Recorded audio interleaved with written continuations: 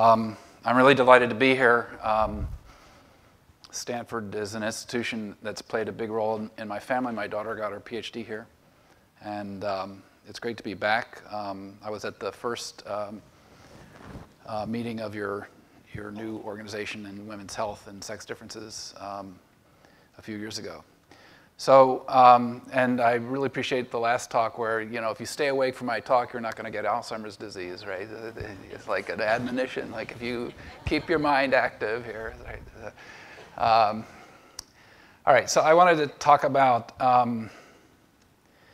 some changes in my own thinking about sexual differentiation and sex determination. I want to give a plug first to what Marcia just said. We have a national organization, actually an international organization called the Organization for the Study of Sex Differences.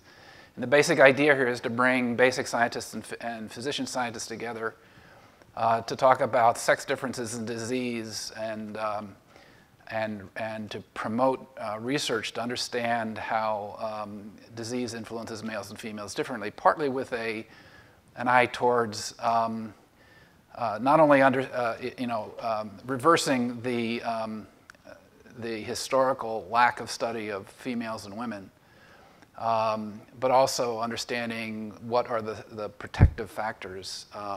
If one sex gets a disease more than the other sex, then there's something protecting one sex. And if we understood that, we might be able to target it, which is actually one of the themes of my talk.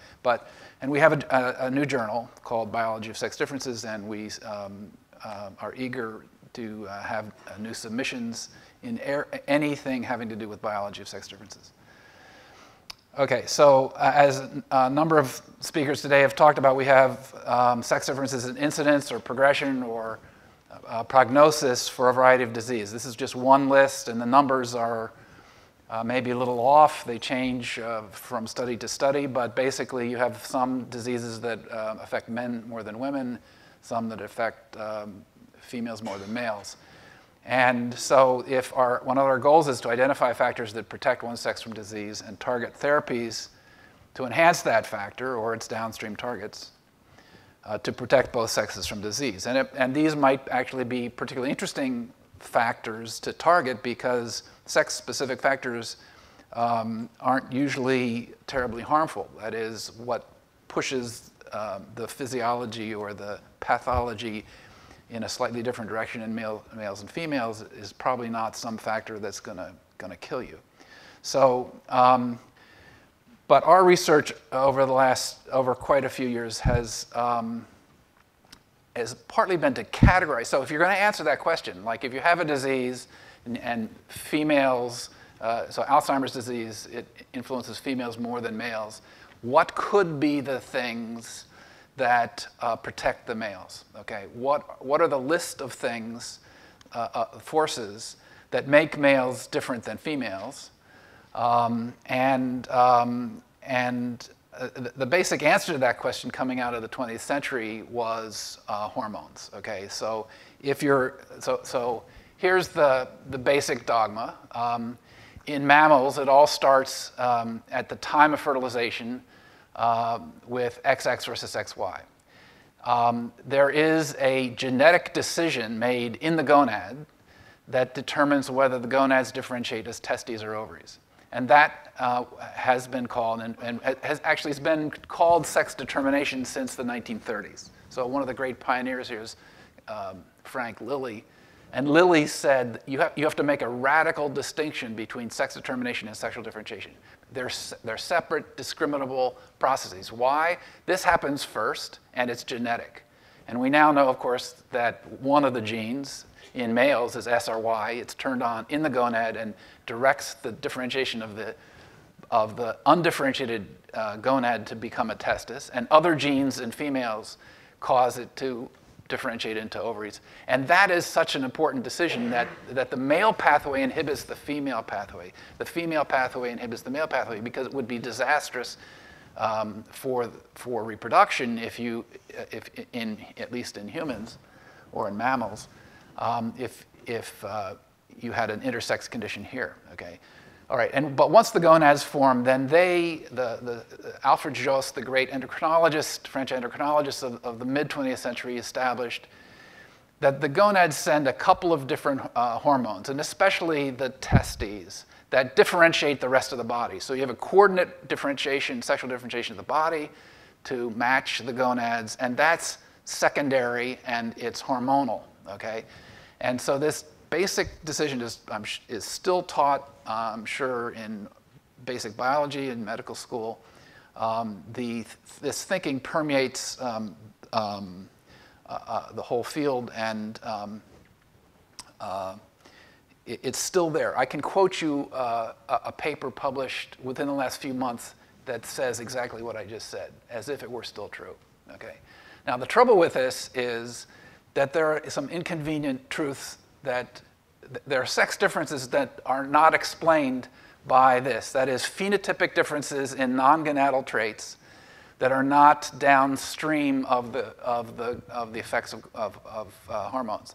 And one that's been around for several decades, frankly, is exon activation. So is this a phenotypic sex difference? Yeah. So this is something that every cell in the female, except in the germline, every cell every somatic cell in a female turns off one X chromosome. And this happens before the gonads differentiate. Okay?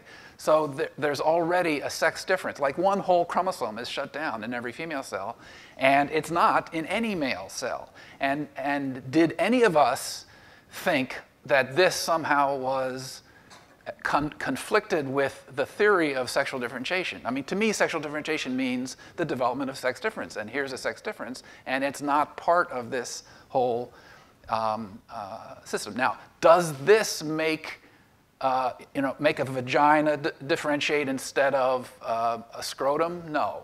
Does it make a clitoris differentiate instead of a penis? No. That happens here, and of course, those are so fundamental to our thinking of what is male and female that in a sense, those have been thought of as kind of the defining sex difference. Basically, when the child, in the old days, when the child was born, you'd look between his legs to figure out whether it was male or female. This does not determine that, but I think it's likely that this has fundamental ramifications for a number of sex differences that we don't really understand yet. It's hard for me to point to one, okay, but I think we just don't understand it yet. So there are some sex differences that are not, part of the sex determination process. They've been essentially defined out just by our way of thinking about it. And so we're trying to not think about it that way. Now, it's still true that where does it all start? It all starts at the time of fertilization. The basic sex difference is genetic. It's either XX or XY. So everything's downstream from that. And there are three major categories of sex differences that we think about and try to discriminate in our lab. And the first two are hormonal because they are, in fact, the most important. One are that gonadal hormones have effects in adulthood, actually all through life, because of their current action. So sitting here in the room right now, we have people with ovaries, and we have some other people with testes, and they are secreting different hormones, and those hormones are having different effects, making those individuals different as we sit here right now. And those effects would go away if the gonadal hormones went away, and that's what's called an activational effect. On the other hand, there are some sex differences that would not go away if we took away everybody's hormones right now, okay? For example, all the guys with penises would still have a penis if they lost their testes, right? And the girls with vaginas would still have vaginas if they lost their ovarian hormones. So there are some long-standing sex differences in body and in brain that have been known for really 50 years that are set up by prenatal and perinatal secretion of hormones. But then we now recognize also that there are some sex chromosome effects. That is, they're direct effects of X and Y genes. So this XX versus XY difference plays out in the gonads, makes the gonads differentiate, which sets up these big hormonal differences. But it also plays out in non-gonadal tissues like brain, liver, fat, muscle, wherever, kidney. So my brain cell has a Y chromosome. I think my brain cells have a Y chromosome in it. in them all. And for some of you, that's not true. And the question is, does that make any difference in our brain cells? We don't really know much about that. We actually think now that the number of X chromosomes is coming out to make a much bigger difference than whether the Y chromosome is different. So I wanted to give some data that sets up these different ways of thinking. And one of the main mouse models that we use is we call the 4-core genotypes, which was pioneered by Paul Burgoyne and Robin Lovell-Badge at the National Institute for Medical Research in London. And they gave us these mice, and we've been using them. In these mice, gonadal sex and sex chromosome complement are no longer dependent on each other. So here's the SRY gene, this testis-determining gene, sitting on the Y chromosome. And in these mice, the SRY gene is deleted from the Y chromosome and inserted as a transgene onto an autosome. And so now the testis-determining chromosome becomes this autosome. And whether the animal is XX or XY no longer determines whether it has testes or ovaries. So this makes 4 kinds of what we sometimes call 4 sexes. The animals are either XX or XY, XX or XY, and they either have ovaries or they have testes. And it's basically a 2-by-2, it's a two-way ANOVA, it's a 2-by-2 interaction here. And we ask the mouse, okay, let's measure a trait that is different between males and females and see which of these factors, sex chromosome complement or gonadal type, influences the trait. And so if we find this, so here the trait is color-coded, and if we find, we usually take out the gonads of the adult mice to get rid of one of the 3 big classes, which is the activational effects of hormones.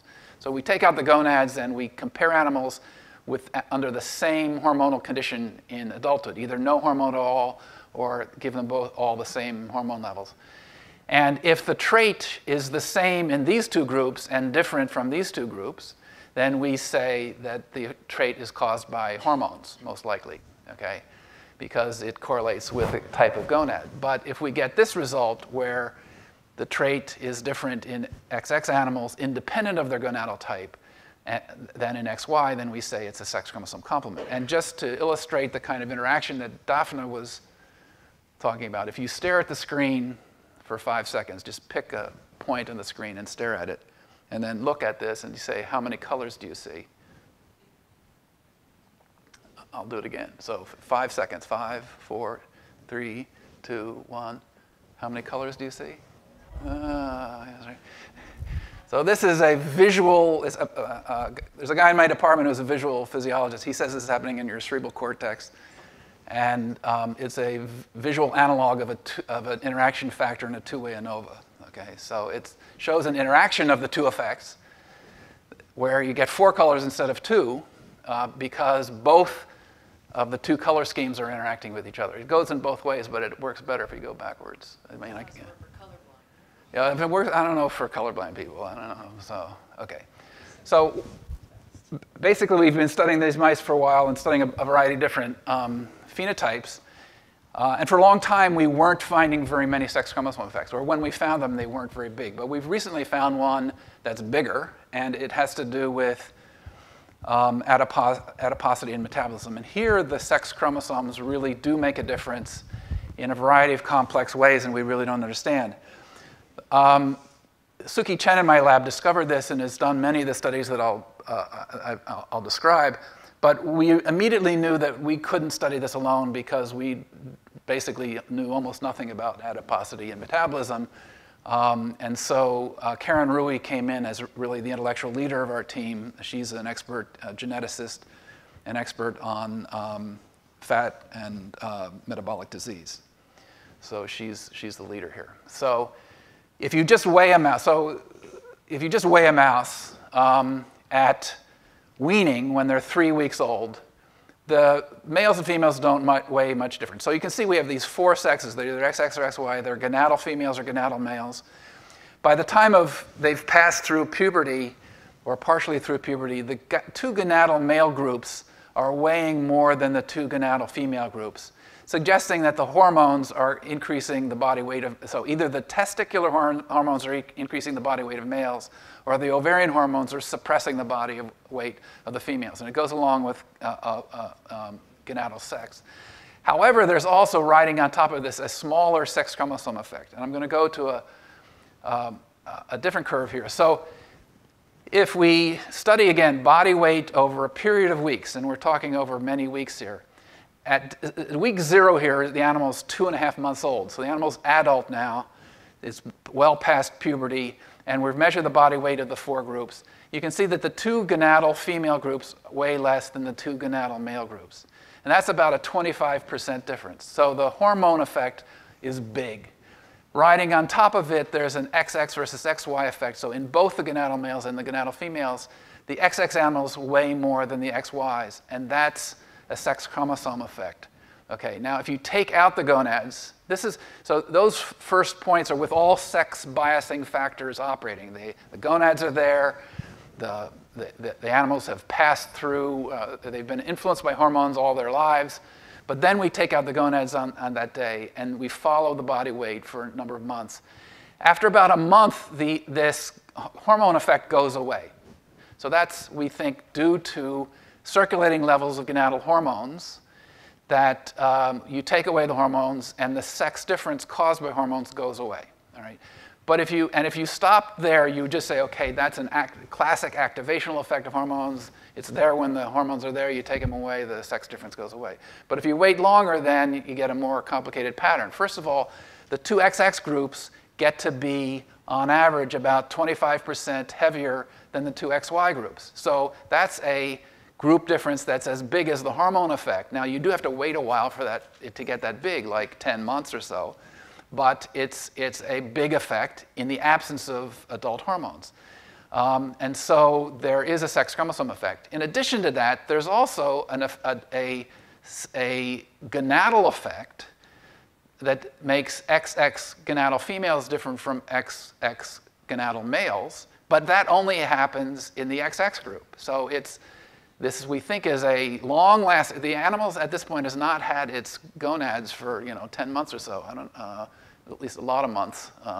For a long time, it hasn't had any gonadal hormones, and yet what kind of gonad it used to have back here is having an effect in the XX animals, but not the XY. So you have this complex interaction of all 3 major classes of factors. First of all, the activational effects, the circulating effects of hormones, dominate. The other factors are there, but you can only see them when you take away those activational effects. And they're big. Now, one of the reviewers of the paper, when we submitted this, said, well, this isn't very interesting because you're studying animals without gonads, and most people have gonads. That's true, but there are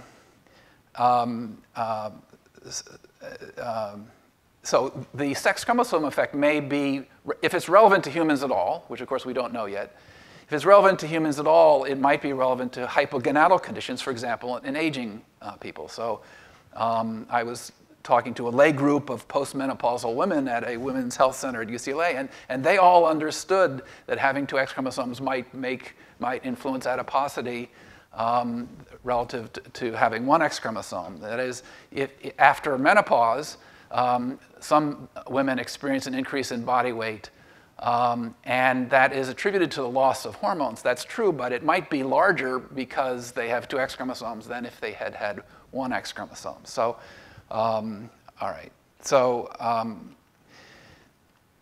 I've just stated all of these things, I think. But one of the important things here is that sex biasing factors can reduce the impact of each other, okay? Some gonadal effects last a long time. But if you look at body weight, for example, gonadal males are heavier than gonadal females, but having a female genome makes the animals heavier than having a male genome. So here you have opposition of 2 sex-specific factors that are counteracting each other. You can say that the effects of hormones blunt the effects of sex chromosomes, but you can also say, as Daphne pointed out, that the effects of sex chromosomes blunt the effect of sex hormones. And so you have this compensatory effect. And one of the things that I'm becoming more and more impressed here is that in the whole animal or the whole human, we have a number of definable, separate sex-biasing factors, all of which that are making the males and females different, but they're actually also, a lot of times, making males and females more similar than they otherwise would be, okay? And a big example of this is X inactivation, which I mentioned early on, because when one of the two X chromosomes is shut down in the female cell, that means that it has one active X chromosome just like a male cell.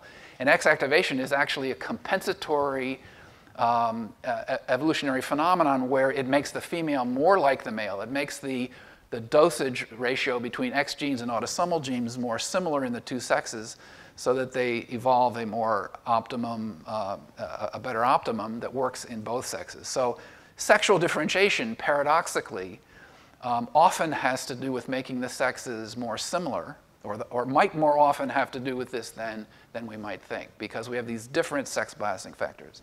So some and perhaps many sex differences evolve to make the sexes more equal.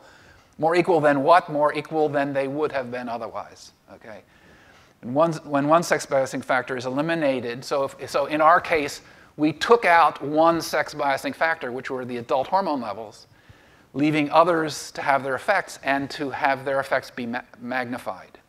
So the activational effects of hormones that were making males and females different, once we took those away, then you could see this development of a very large sex chromosome effect, which wasn't as large previously. And so it's because these factors are in opposition to each other that if you knock a gene out or you take a hormone away, you can see effects that you didn't previously see. All right, so how am I doing on time, Russia? Okay, so just to mention that this is not just about body weight. The biggest effect in some ways is the effect on fat mass. That if we look at these four groups, 10 months after gonadectomy, looking at, let's say, absolute fat mass is almost twice as much, it's twice as high in XX than XY. Again, there's an interaction, and there's a sex effect in the XX animals, but not XY. Lean mass is greater than in XXXY, and the fat mass as percent body weight is about 50% higher. And this is a pretty big effect, especially because these animals, the people who study metabolism generally put the animal on a high-fat diet to kind of stress the system. And these animals are just eating a low-fat chow. It's like 5% fat. The fact that you could get such obesity in a kind of a regular animal is remarkable in the field. All right. Now, if it's an XX versus XY difference, we want to find the genes. And the first question is it on the X chromosome or is it on the Y chromosome? So we have other mouse models to follow up on this. This is a mouse model that has some genotype names that are very arcane and complicated and confusing. But basically, there's four groups. They're similar to XX, XXY, XY, and XO plus an extra pseudo-autosomal region. So you can think of these as XO. So the bottom two groups have one X chromosome. The top two groups have two X chromosomes. And the two groups in the middle have a Y chromosome. And the question is it having a Y or not that's making the animal's difference in body weight and fat? Or is it the number of X chromosomes? And the answer is it's the number of X chromosomes. So the two top groups with two X chromosomes, it's the same experiment where you take the animals at 75 days, you take out their gonads. The gonadal male, two of these animals are gonadal males because they have a Y chromosome. But it's the animals that have two X chromosomes that get to be fatter. So we know it's an X gene. Which X genes are top candidates are those that escape X inactivation. So even though one X chromosome is shut down in every female cell, some genes escape this inactivation. And there aren't very many of them. And so we're kind of glad that there aren't very many of them because we don't have a huge long list of candidates. But these are our top candidates. And these are genes you've probably never heard before. This is a histone demethylase, so it's an epigenetic regulating gene. These are genes that are expressed all over the body. They're not just in, it's hard to pick them out, and there's about 6 of them that are on our list. And so we're trying as best we can to manipulate these genes using genetic methods to see which of these might be involved in these body weight and metabolic traits. Now, one of the main, why are the XX animals fatter? We've measured a number of things like their activity and their body temperature. Something's going on with body temperature, but one of the most consistent things is that XX animals eat more than XY during the day, which is when they should be sleeping. So the kind of, if this is true in humans, the point is, and in fact, there is a human syndrome where people eat at night, abnormally at night, and it does lead to obesity. So when you eat determines in part whether you lay down fat or not. And so we think this has something to do with it, that the animals, the XX animals are eating more during the day. They're not eating more during the night. Okay, it's only during the day. And they show less flexibility in shifting fuel source from day to night. So this is the respiratory quotient, which is the amount of carbon dioxide produced relative to the amount of oxygen consumed. And it's during this sleep phase, or during the lights on phase, where you see the XX animals have a higher respiratory quotient, which means that, that they're having less flexibility in shifting. This is the phase when they should be metabolizing what they ate during the dark, but they're eating instead. All right, you also have an effect on leptin levels, which is a major feedback hormone, a sex chromosome effect on leptin. If you put these animals on a high-fat diet to stress them metabolically, then you exacerbate this difference. So the sex chromosome effect is apparent more rapidly. And you put them on this kind of like it's like a cookie diet. It's high fat, high sugar. They love it. It's very sweet. And the XX animals eat more of that during the day than the XYs. If you put them on a high fat diet, then all hell kind of breaks loose metabolically. If you look at the livers, this is a condition called, it's a high triglyceride accumulation by the liver. It's called fatty liver. It's a risk factor for liver cancer in humans. And these are the two XX groups up here with this kind of Swiss cheese looking liver after 16 weeks on a high fat diet, high fat, high sugar. And these are the two X groups.